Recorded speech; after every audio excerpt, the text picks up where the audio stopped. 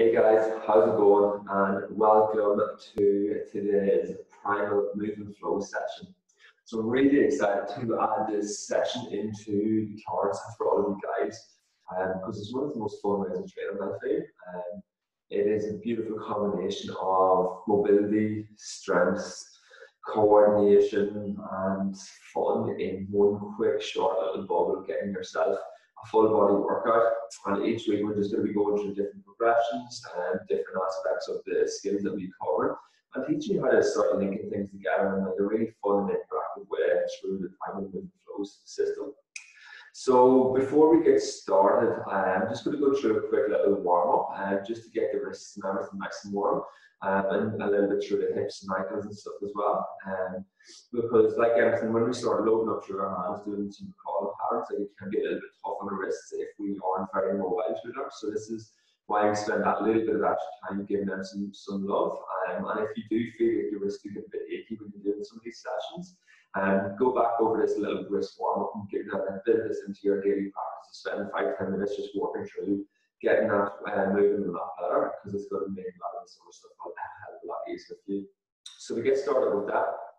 Again, as always, anytime we're on our hands, making sure index fingers pointing nice and straight, the rest of the fingers just spread out. When you're on your hands as well, make sure that you're gripping the tips of your fingers in towards the floor, as well as the base of the knuckles in towards the floor, so you're not just loading that weight through the weight of your hand. If you load the weight just through the weight of your hand and your fingers are soft, you will jack up your wrists out. It'll be a lot more uncomfortable. So get used to being really active through here. Then from there, hands underneath your shoulders, so get into that nice box position. So hands underneath your shoulders, knees underneath your hips, heavy toes tucked under. Just start off, get used to playing in that position. So like gripping your fingers in and relax that off. Gripping your fingers in and relax that off. As you start doing this on and off a few times, you'll feel as you grip your fingers in, you grip your knuckles in, that'll start waking up some more muscles through your arms, shoulders, and through your upper back. And just have a bit of a play with that. For some of these, as you grip that finger in as well, you might feel, especially that index finger, and the knuckle might want to lift off. So see if you really push that down. It basically acts like your big toe in your hand. So making sure you're really active through that space. From here, we're going to push your chest away from the floor so your spine is nice and straight. And you're just going to rock that weight forward as far as you can. Feel that nice stretch through your wrists and slowly coming back. Again, keeping the spine nice and long as you're rocking that forward. Slow control, coming back. And we're just going to move in and out of this position for a few. Each one, see, can you just come a little bit more forward, keep pushing through your shoulders, keep your arms nice and straight, and rocking that back. As you're rocking back, you keep your toes tucked under. So you might find a little bit of a stretch through your big toe as well. Last one, we're just going to hold that forward for 5, 4, 3, 2, and 1. From here, rotate your hands around so your fingers are towards your knees. For some, you just might rotate as far as you can comfortably for yourself, depending on what that mobility range is like. Again, gripping through your fingers, heels towards the floor, and you're just going to drive your hips back, keep your arms nice and straight, and coming forward. And just move slow and steady in and out of that position. Again, rocking that back, and pause, coming forward. Just going to go for a couple more of these.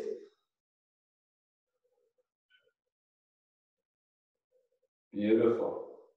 Then the last one, we're just going to rock that back and go for that nice little sway side to side. Just rocking that weight side to side with that movements. Good. And then coming back center and shaking the wrist side. Excellent. So the next one from here, we're just going to keep your elbows nice and straight, and we're just going to go for little circles through our elbows. So you'll see as I rotate my elbows forward, that's going to rotate the crease of the elbow facing forward. That's going to pull the shoulder blade back down. And then as I rotate it the other way, you feel these, if you look at the shoulders, see how that internally rotates through the shoulder. So just have that little bit of a play, both sides, rotating your elbows around and coming back in. Keep active through your whole upper back, so you're pushing your chest away from the floor. And as you're doing that movements, like it's just being aware of how that feels in your body, making sure you're gripping through your fingers, getting that movement coming from your elbows and feeling how that feels through your shoulders. As you get that internal and external rotation, you start feeling more of that connection, the awareness of how we are start moving our shoulder blades on our upper back. Beautiful. Then from there, we're going to keep in that same position. Elbows stay nice and straight, and you're just going to drop your chest towards the floor, squeeze your shoulder blades back and down. Then from there, you're going to just push your hands into the floor, and you're just going to run through your upper back and really try to reach and open out through your shoulder blades. So in this position, it's not about flexing in your mid-back, it's about reaching your hand as far forward as possible. And then as you come back, it's about pulling that shoulder blade back and down as low as possible. So moving really slow and steady between them two movements, squeezing your shoulder blades back and down, then really pushing open that shoulder blades nice and wide apart. Again, be aware that you're not really arching through your spine. And try that movement and really running through your mid-back. It's like encourage a bit of that movement, but then we want to feel that movement actually opening in our shoulder blades itself. And again, this is really good opportunities for you to start paying attention to what your body wants to do naturally. For some, as you're working up and down, you might feel your shoulders just punch up towards your ears. So see, can you start encouraging your shoulders to come back and down as you drop them down into that position. And just play with this movement in and out.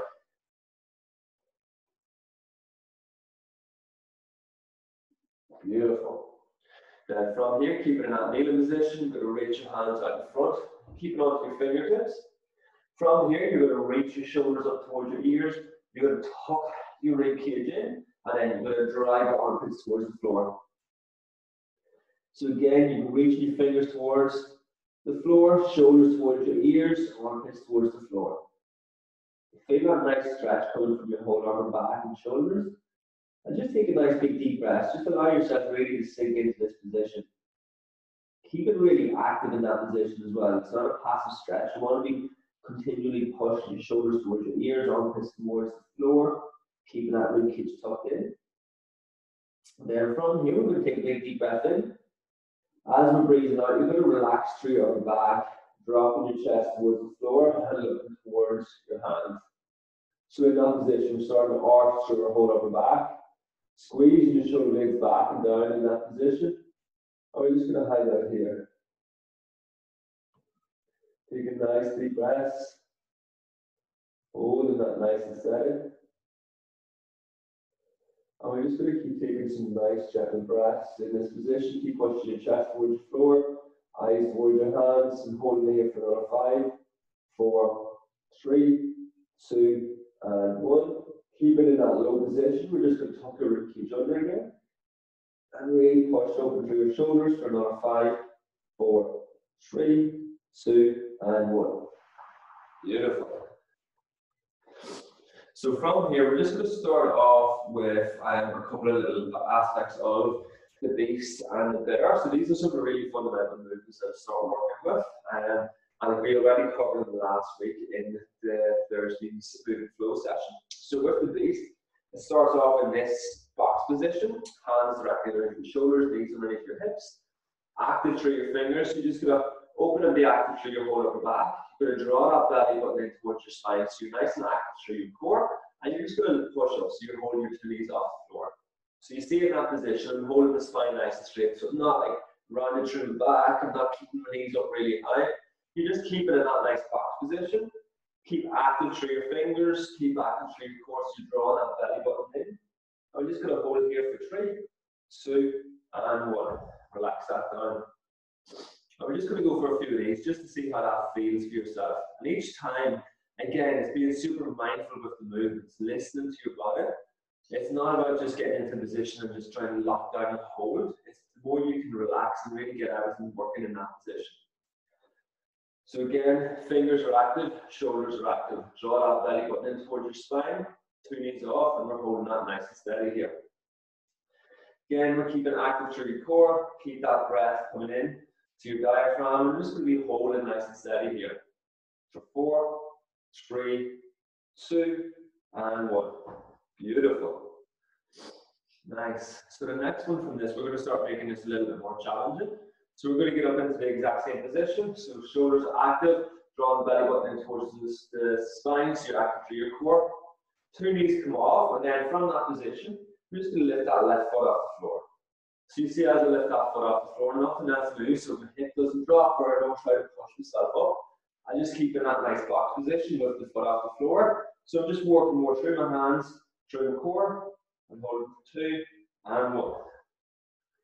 Again, as you start lifting something off, that means that the other 3 points of contact have to be working a lot more. So you're gripping with your hands, so that's to be stronger through your shoulders, you're active through your core, keeping everything in that stable position. Again, coming up into this position, lifting the right foot off, holding that nice and steady. Holding a nice big deep breaths, keep it active through your fingers. If your quad's burning, you're not bracing through your core enough. Hold it for 3, 2, and 1. Beautiful. So the next one we're going to start doing is a little bit more challenging with these. This is some of the stuff you can really start playing around with in your own time. So like you don't have to do all the warm up with it. Just hopping onto the floor, getting into these positions and see how you go. If you have kids and stuff like that as well, it's really cool to be able to start playing some of this stuff with them. So we're getting in that same position, 2 knees off, lifting that foot off the floor, and we're just going to lift that right hand off the floor. So you can really hold that nice and steady for 3, 2, and 1. Coming the other side, coming up, lifting that right foot off, left hand comes off. Again, you're not lifting the hips up, you're keeping that nice and stable in that box position for 3, 2, and 1. Beautiful. Have a little shake out of your wrists, have a little breather, see how that feels. So the next one we're going to come for is going to be getting into the bear position. So it starts off in that same beast. So you're active through your fingers, active through your core, 2 knees are off, and we're just going to drive up into that nice big airframe. So as we push into that airframe, I want you to focus on really pushing and reaching tall through your shoulders, driving your heels back, driving your knees back, so you're keeping up nice and steady in that position. So keeping really active here, so you're not just sitting with your shoulders, really push tall, knees back, heels back, holding there for 3, 2, and 1. Beautiful. So again, when we're working for that bear position, we start off in that kneeling position where we've got that right angle through the shoulders. As soon as we push up, it's about keeping that rib cage tucked, then reach up high. So it's not keeping your shoulder relaxed down. It's really trying to elevate and reach out as high as you can, so you're pushing at that angle. And as you're able to do this, you're able to start working back more into that shoulder angle. But like it's just continually pushing through here.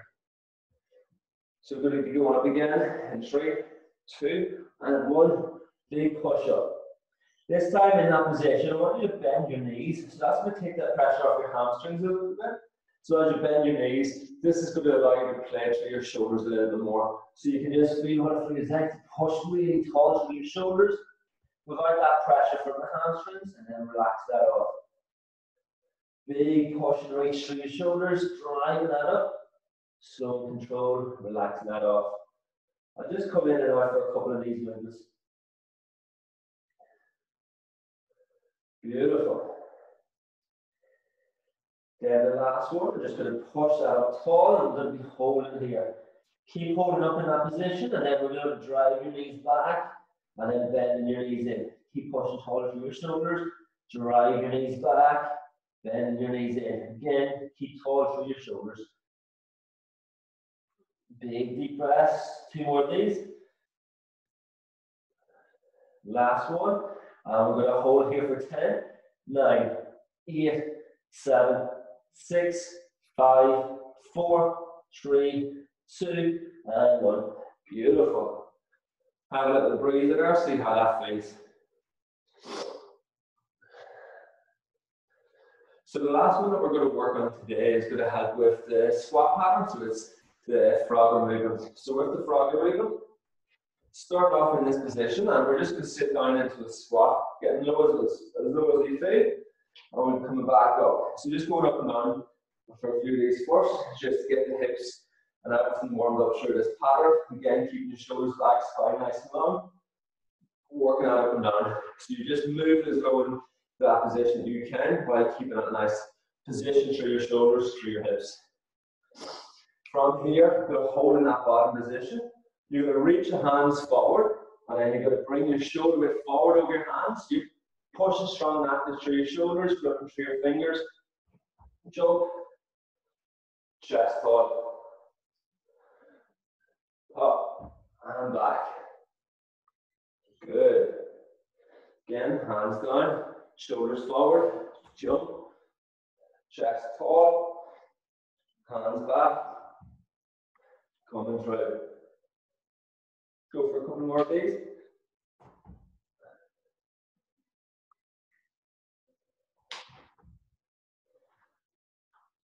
Beautiful. Good. Have a little move around, see how that all feels. So now, for the last bit of the session today, we're just going to start playing and linking some of these movements together through a little bit of basic flow. So it's just going to be working through one pattern to the other, and we're just going to go for that for a few minutes, then have a bit of a breather, and then go through a couple of rounds of that all together. So how this is going to look, we're going to start off in one position, onto your hands and knees.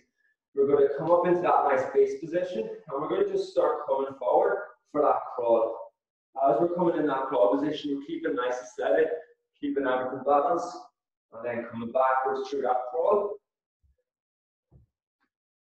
Once we get to the back, you can have a little breather if you need. Two knees coming up.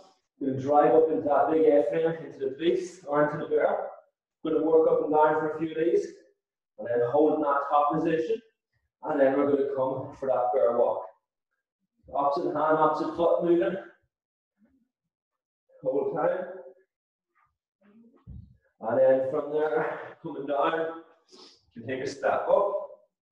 And then we're going to drop down into a squat. We're going to come for jump forward, chest tall, jump back, chest tall. And we'll go for a few of these in and out. And once we've done a round with that, we'll have a bit of a breather and then go for another round. Sound good? So again, before we get stuck into this, big things I want you to focus on is moving really slow and steady with these movements. This is the first time you've done some of these movements.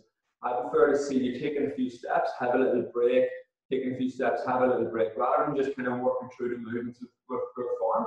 So allowing yourself really to start giving you that opportunity to start learning them. And another really good tip that I recommend for this stuff is like videoing yourself with these movements at the start. So that in a couple of weeks' time, you can come back and just check where you're at. So you start seeing where you're improving and stuff like that with the movements as well. Sweet, sounds good. So getting back in the position, we're going to start off hands underneath your shoulders, knees underneath your hips. Holding this nice and steady, two knees coming off. And we're just going to start walking, opposite hand, opposite foot. Keeping that nice, smooth and steady. And then coming backwards. Nice, smooth and steady. Going forward again, keeping that going. Nice big deep breaths. Again, keep that nice uniform pattern. Watch that you're not rocking your hips side to side. And then you can have a little break. Then we're going to be coming up and down into that A-frame. So in that position, two knees off the floor, shoulders active. Then push up nice and high. Pause up here, slow and controlled. Coming down and pause. Big push up, have that pause. Slow and controlled, having that pause. Each time, reach as tall as you can. Hips up, knees back. Slow that down, have that pause. Two more of these. Big push up. And back down. Last one. Big push, hold in here. So in that top position, opposite hand, opposite foot, step forward. Opposite hand, opposite foot, step forward. I'm just going to be working on it slow and steady through these motions. And then coming back in that reverse. As you're coming back, really push and reach through that hand, ground the other hand down. Big push and reach through that hand, ground the other one down. And just keep working on forward and back in your own space, in your own time. Moving slow and steady with the patterns. Keep that going for another 5, 4, 3, 2, and 1. Popping up, sitting down into that squat position, wherever that might be for you.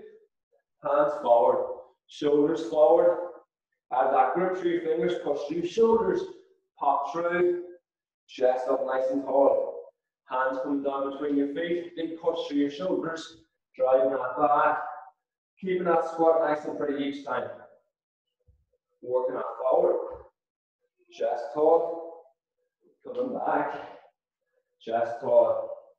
To make this a little bit harder, as you're coming forward, when you get down into that position, bring your hands straight up overhead, coming back down. So start actively working that shoulder flexion. Hands overhead, chest tall, coming down. 2 more of these, forward and back.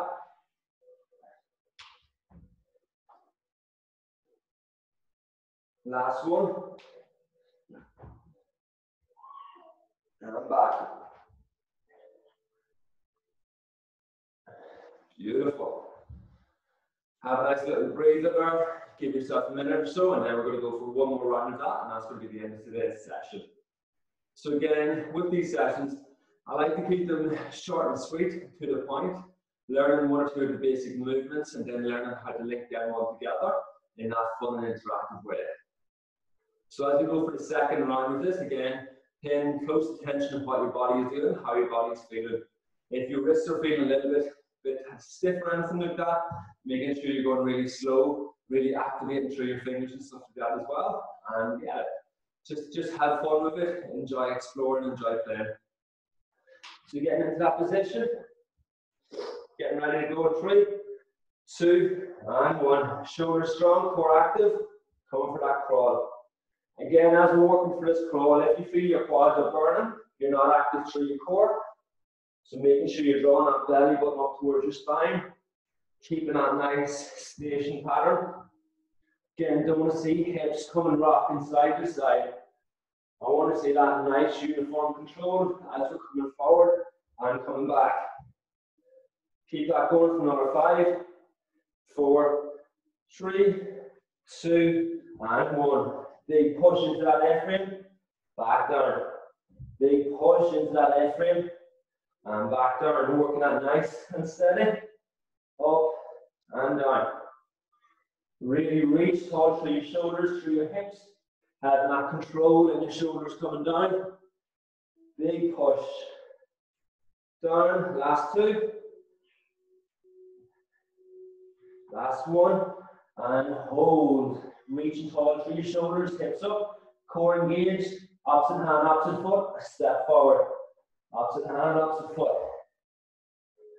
Again, moving slow and steady with these movements.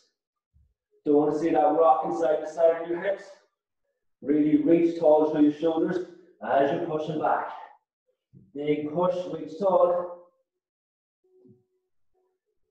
Again, moving at your own pace. If you need to take a break, count for 3, and then go again. Focus on the quality of the movements. Keep them going for another 5, 4, 3, 2, and 1. Popping into the squat, wherever that might be for you. Hands forward, shoulders forward. Hop through.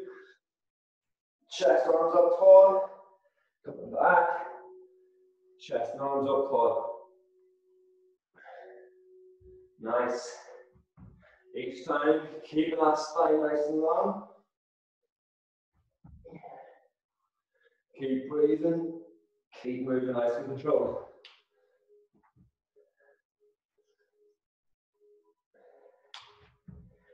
Beautiful.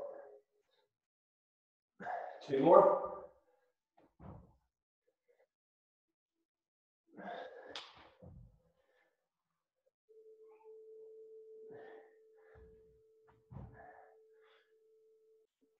Good. And relax. Awesome. So have a nice breather there. If you feel, go for another round of that yourself. But for today's session, we're just going to call it after 2 rounds while working with any new movements. And next week, we'll just keep building on some of these patterns. Every week, we'll be adding a few more little things into it. And then after a while, you'll be able to start linking lots of different elements together, start playing and exploring a lot more with that. So if you found this session really interesting, then Please share some feedback in the comments, and if there's anyone that you feel would be really interested in learning more of this style of movement, and just reach out and get them to connect in and ask some questions about the Wholesome Mover, and really look forward to our next session together. Have a beautiful day.